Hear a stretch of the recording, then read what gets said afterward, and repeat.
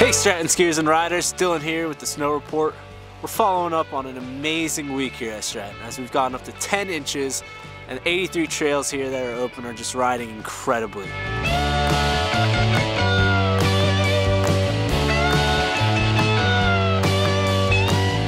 I'm doing great. It's a beautiful bluebird day here at Sunball at Stratton. The snow is in good shape, so kudos to the snow grooming crew.